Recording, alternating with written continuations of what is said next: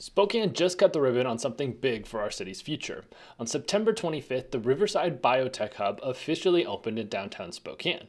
The goal is to create a space where biotech startups can grow, innovate, and bring new jobs into the city. This hub is designed to support entrepreneurs with lab space, offices, and resources tailored to early stage companies in the life sciences. Think medical research, health tech, and biotechnology, industries that are only expected to grow in the coming years. For Spokane, this is a lot more than just another business joining downtown. It signals a push to diversify our economy beyond traditional sectors, making Spokane a competitive player in the biotech innovation across the Northwest. It also has the potential to attract new talent, strengthen partnerships with local universities and hospitals, and help keep Spokane graduates here instead of leaving for bigger cities. So do you think Spokane is ready to become a biotech hub? Drop your thoughts in the comments. I'm Haydnhalsted, your Spokane real estate resource, keeping you updated on everything new and happening in our city. Follow along. I keep up so you don't have to.